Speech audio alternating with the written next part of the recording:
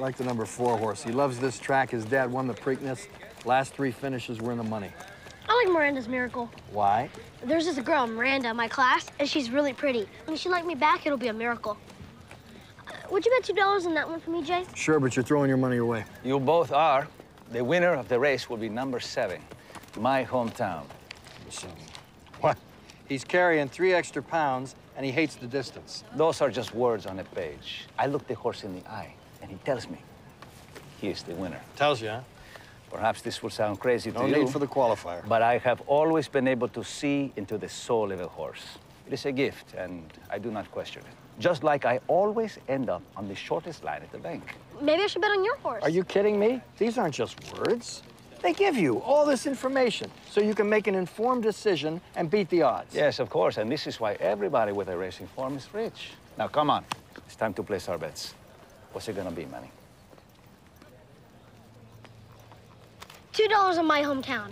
You really think he's going to win? Well, I only know what he tells me with his eyes. Don't ask me why, but maybe in some previous life, I was a horse.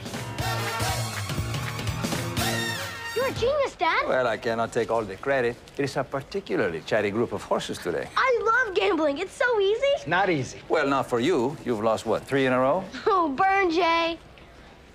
I'm sorry, that wasn't called for. This is all so heady. $50 on Little Bacon to win. Oy. Yeah, ooey. What ooh-wee? There is something not right about that horse. I think I saw it, too. You didn't see anything. This horse is a heavy favorite. The rest of the pack couldn't beat a merry-go-round. I'm sticking with Little Bacon. It's your funeral. Who are we going with, Dad? Nobody in this race, Papito. It was quiet down there in the paddock just now. Too quiet. Oh, gee. You know what? Make it 300. Oh, my. I'm telling you, kid, this is the one. And you know how I know? Because it said... They don't talk like that. Go, Little Bacon. Go, Little Bacon. You got this. You got this.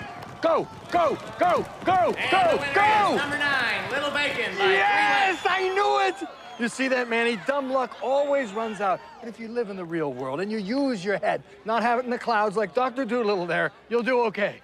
Guess we should have listened to Jay on this one, Dad. You got that right. You should listen to Jay. And I'll tell you something else. You can't look in a horse's eyes and tell there's something wrong. You can't even look in their eyes at the same time. One's here, one's here. Come on, let's go to the window, kid. I may need some help carrying my winnings. Oh, wait. Jay, look. Huh? Inquiry. What's that? It is when a horse has committed an infraction. Possible infraction. Usually it's nothing. I'm sure. The number 9 horse, Little Bacon, has been disqualified for interference. What? The winner is number 6, Brad's Wax Jacket. You see, the eyes, they do not lie.